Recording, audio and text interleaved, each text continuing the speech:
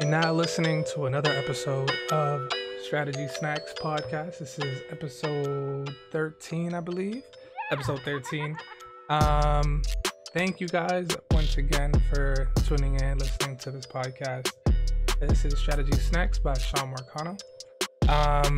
So this week I want to cover a couple things. Just jump right into it. I want to cover a couple things, like making good products, having good design.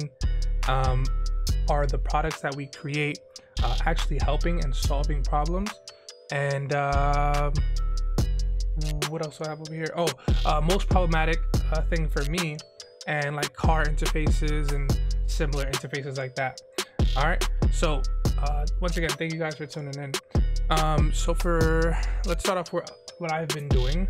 I have been kind of diving into and like getting into paintball a little bit. So I've been like watching a lot of videos, finally got my first marker and equipment and stuff like that.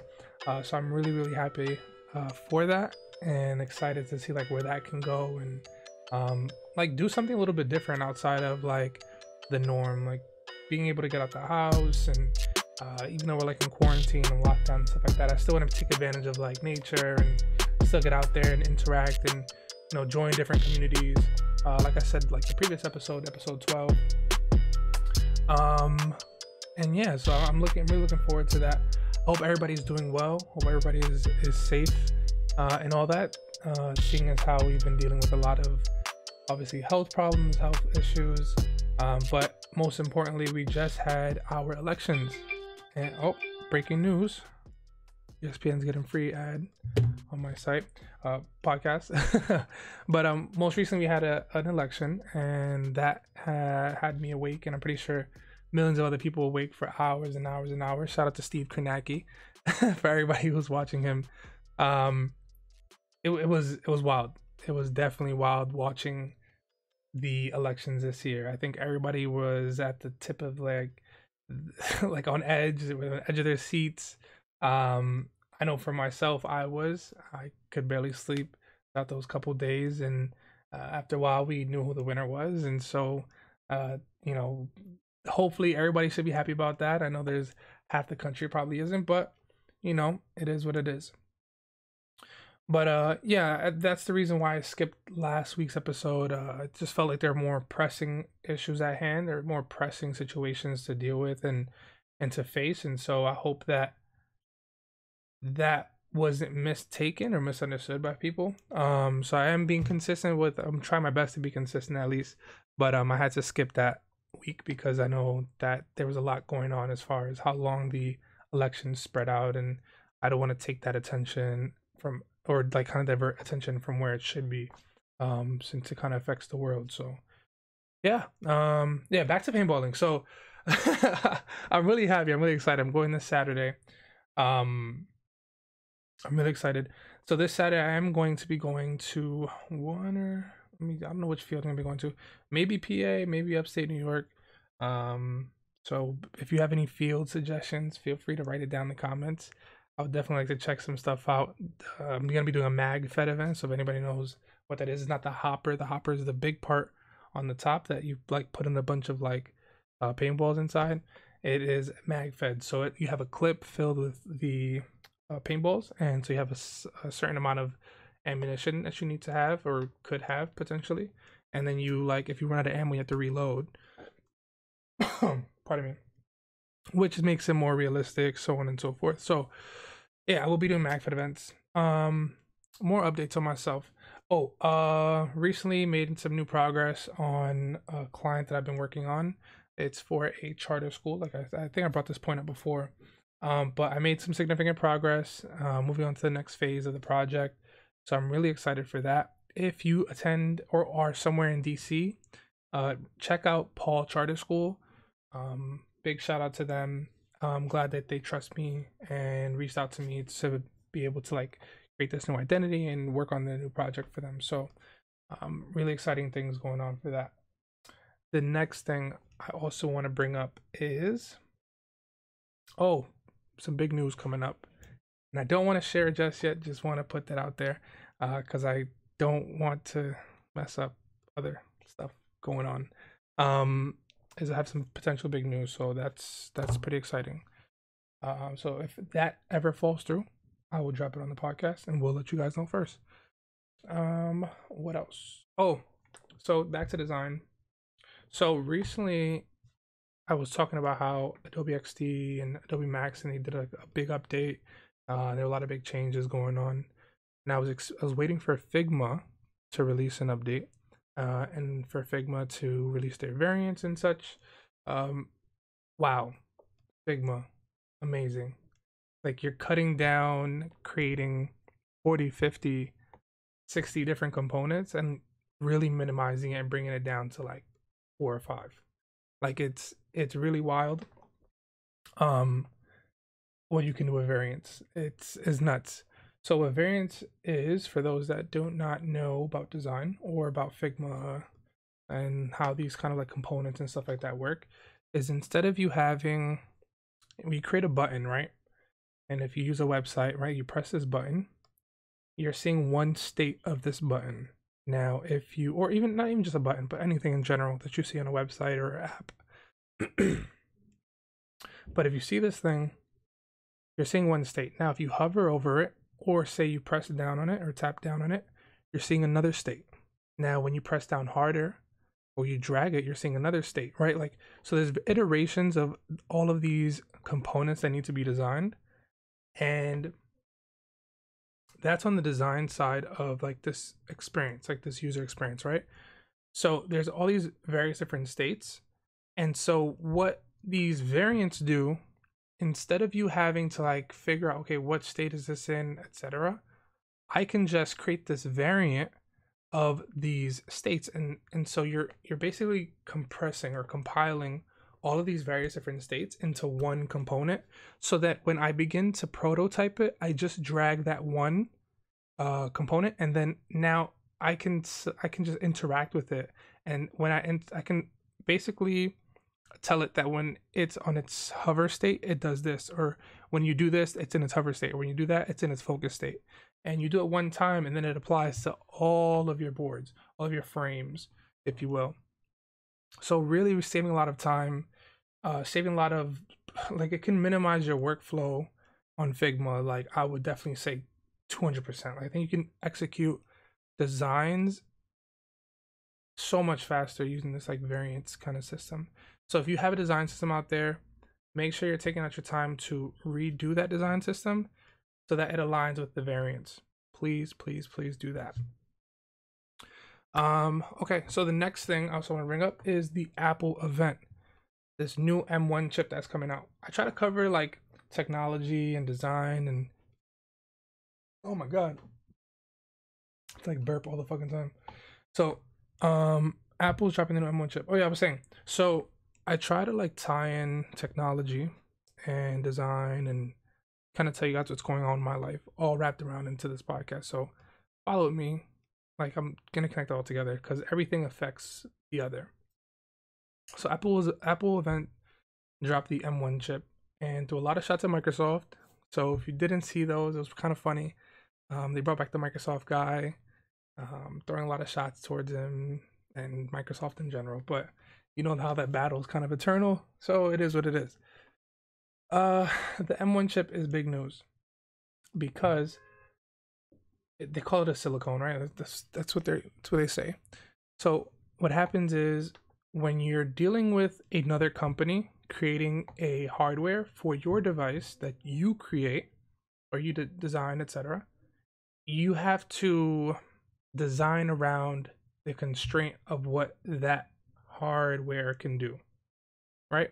So imagine you're a chef in a kitchen and everything in the kitchen you grow, you raise, that's all, everything is you. Like you know all of your ingredients. But in order for you to move forward with a dish, right, you need to wait for just this one company that, or this one person that brings to you every day your, I would say, I don't know, maybe plates. And I don't even say plates, but say, I don't know, a utensil or bread or a water maybe, right? So you can't serve a dish without serving them water, right? Or that's a little tough one. The point is, the fact that the M1 chip is being made at Apple is that they can begin to tailor all of their apps, their phone, like anything that runs off of that chip, they can essentially not deal with any kind of bottlenecking or any kind of like throttling that what another company has put into place, or you know, a company like Intel or AMD, right? Like they have their own constraints, the things that bottleneck their products. But when you're dealing with a company that creates its own hardware, and the device that you put that hardware in, or the chip that you put the hardware in, right? Pardon me, the chip that you put that, yeah, I said it right. The chip that you put your hardware in, um, you make it to how you tailor it to how you want, right? So there's nothing holding you back besides yourself, and I think that's the beauty of it. Long story short, right? The beauty of it is that you're creating everything in one place, and you have your own secrets, you have your own trade secrets for your own devices, right? And that's pretty amazing, and I'm really excited about that. And I think you can get that from how I'm talking about it. It's really exciting to see because they're tailoring it to have a way better customized experience.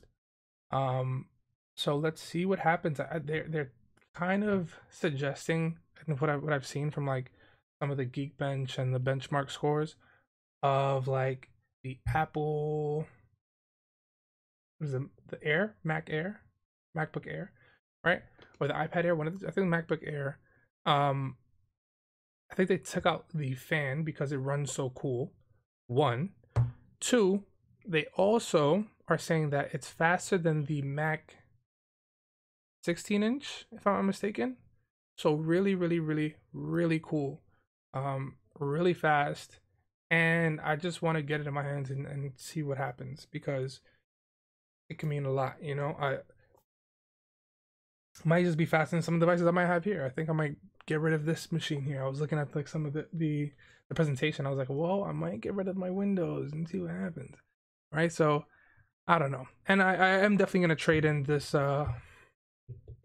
Mac Mini that I have here for a faster one. Maybe. Okay, so now next thing. I wanted to bring up a couple questions, and I talked about this earlier, is who are we affecting when we design things? Guys, please take this into consideration. When you design stuff, right? What are you creating? How are you creating it? And who does it affect? Right? Keep these constraints in mind when you're designing and creating things. Uh Big part because you don't want to waste your time creating something or designing something when it doesn't help anybody. It's not solving any kind of problem. And two, if you are solving a problem, think who else it might affect because everything affects the other.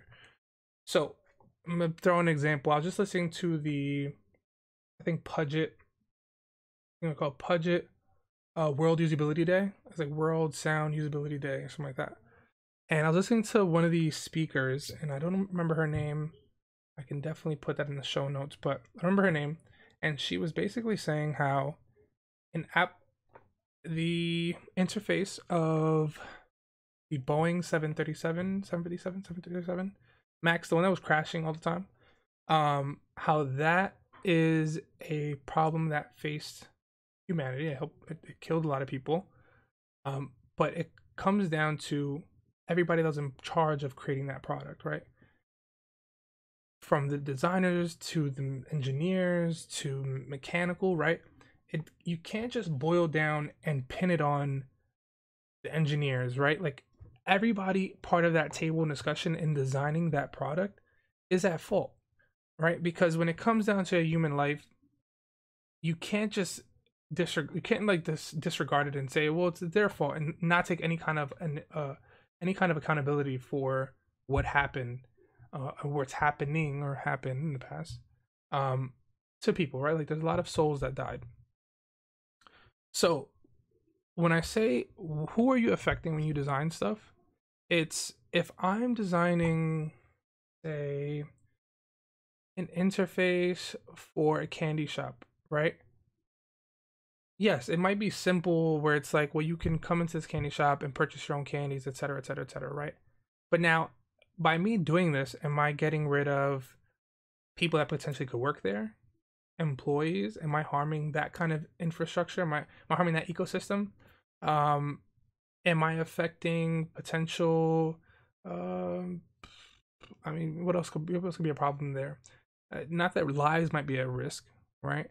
It can be so much as that it's affecting someone's employment, or it could be a health hazard because now many people are coming here. So, is the product that you're creating, is the infrastructure ready for that product that you're creating, right? There's a lot that goes into play. And I just want to throw that kind of like wrench in there for people to take that in consideration when they're designing stuff. It's like, who are we affecting? Be cognizant of that kind of stuff. As a designer, we have to be aware, like socially aware and just globally aware, like what's going on, who are we affecting? Um, and not to say that you have to solve every problem in the world, because sometimes you might create something with the right intent, and then in general down the line, like that might evolve into other problems. And you have to design for those problems that you've then created with the product that you created with the intent of not harming people, right? So, um, yeah, like begin to think outside of the box, begin to think outside of the circle in which you're in, because there's a lot of people that can be affected with the stuff that you create.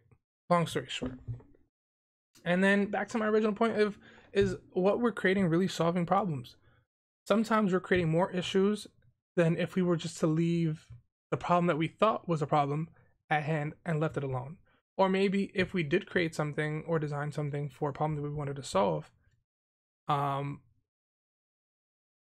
we're not probably thinking we're probably not creating the right solution for the problem at hand if we're not really solving anything. Or maybe we're just creating artwork, right? Like this is just something like a creative idea we thought was cool, and it may not be helping out anybody. So yes, take that in consideration as well. Um, think about the problems the products that you're creating, and if they're really all solving problems, or just creating something just because it's cool, and it might be alright to or nice to have it in your product. Which leads me to my biggest problem I've been dealing with, not dealing with, but have faced, have seen, have dealt with, are car interfaces. I think the most useless, I don't say useless,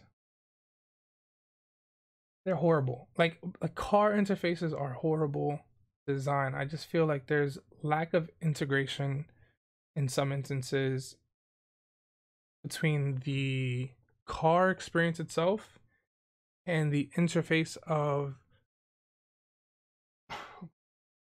and the interface of the interface that it has, right? I feel sometimes it can be very overzealous. I feel it can be very out there sometimes. I think they try to do too much. Whereas I think if they kept it a bit more simple, I think they'll be. I think it'll lead to better results in the car's operation, less accidents potentially. Again, this is my hypothesis. This is me thinking about it in that way. Um, I also feel like they should take advantage of like data visualization a bit better. How you present the data that that the car has. So, for example, instead of using uh like better use of, like, for example, the like showcasing your tires pressure, right? Or something like gas, right? Instead of showing me a meter, right? Show me something different. Show me a bar. Like, what's the max that I have? How further down that bar? What's a better use of visuals that we can tell a different story, or a better, more accurate story of the stuff that our car deals with and faces, right? Like, it can potentially, say if I go into the interface of my car, and now I can now visualize how much of the oil's left, or how good is the oil based on uh, the interest I'm creating, right? Like the visualization of that data, that information that exists already, just having and we have sensors, we have all kinds of um of gauges, right? That we have within a vehicle, but if we can visually see it and depict it, I think it would lead to healthier cars. I think it would lead to safer lives, less accidents, um, all kinds of stuff. I think if we can visualize that information in a different way, if we can story tell our vehicle in a different in a different sense, and this is me thinking like on like design thinking a little bit. Like if we can pivot what we've done before because we feel that it works. If what works don't break, don't it don't remake the wheel kind of thing, right? I think if my hypothesis is if we can visualize that information already in a different way, we can help people out a bit better. Um, Again, this is coming from my personal bias. That's why it's not backed by kind of data or information. I just feel it'd be helpful and beneficial to other people and other users of vehicles. Because I feel like vehicle user experience ass, like it sucks. Like, and this is no shot to like other designers that have worked in this space because obviously you guys do an immense and important job. And I'm not saying that it's not a bad. I'm not saying it's a bad. I'm just saying it could be done differently now with the tools that we have nowadays and what people are used to. Because over time, people get accustomed to different icons. People get accustomed to different visuals. People get accustomed to different interfaces. Um, I think everybody is used to swiping and tapping and using their thumb and their fingers for stuff. And to have an interface where you have to interface with the vehicle using a steering wheel and now use a mouse in your car, I think is a little bit counterintuitive. Where why do I should be able to tap and touch and move stuff around without even having to or even speak, right? Like using your voice as the way to interface with the car, or facial recognition, right? Like we have this technology, and I believe that if it's taken advantage in the right way, I think the future of cars is an amazing place to be in. Um, I feel like what is possible and what can be done is pretty wild, right? If we had like Tesla, I think is pushing the boundary completely. I feel like they've pushed the boundary so far, um 10 times. Like they're the car of what we thought we wanted as a kid. Pardon me. And of course, like they said, like 2020 would have flying cars. I mean, that could be a future we can have, but I would definitely think that a company like Tesla or like coming up, I think there's a company now, Polestar, and a couple of companies are getting into like the EV world, right? But just you're a little bit behind, and it's okay. It's completely fine. But if you can instead of creating 10,000 copies of what already exists, how can you push the wheel? How can you push the boundary? In ways that help people, in ways that solve problems for people, right? That is the space in which new products can be created, in which new solutions can now be, implemented, new problems can be solved, right? I think there's a space there that's being untapped, or maybe it is being tapped, and I just don't know about it.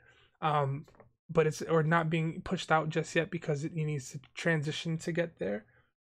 If that be the case, then so be it, right? If that be the case, then so be it. But I just feel that there's a lot that can be done now that isn't being done, and I mean, give or take, I think there's not much time for waiting.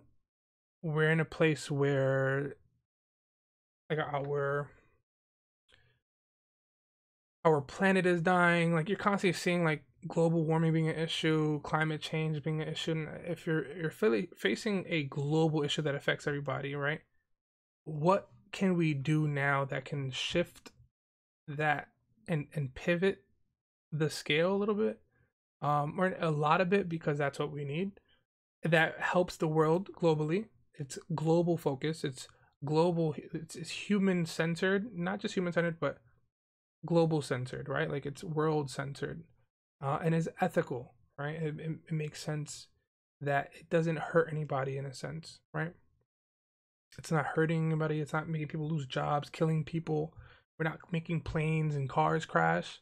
If we mess up in design in that space, then there's only so far we can go. We can't get past these humps and hills. So I say that to say this. I want to leave you with today's strategy snacks. I know today's episode is a little bit short, but it's just some things I wanted to get off my mind and recap since like the elections and such. But what I wanted to drop today was what you do affects others. That's today's strategy snack. Not just on a personable level, but what you create what you design, the businesses you start, all of those things affect other people. And I think that is such a powerful takeaway from this episode. Um, now I hope that you guys take that into consideration, and hopefully this sparks some sort of creative juices flowing for any designers out there or any potential business owners. Um, yeah. So what you do affects others, because there's so much that can be done, but if we're not doing it in a way that helps the world, if we're not doing it in a way that helps other people, there's no point in doing that.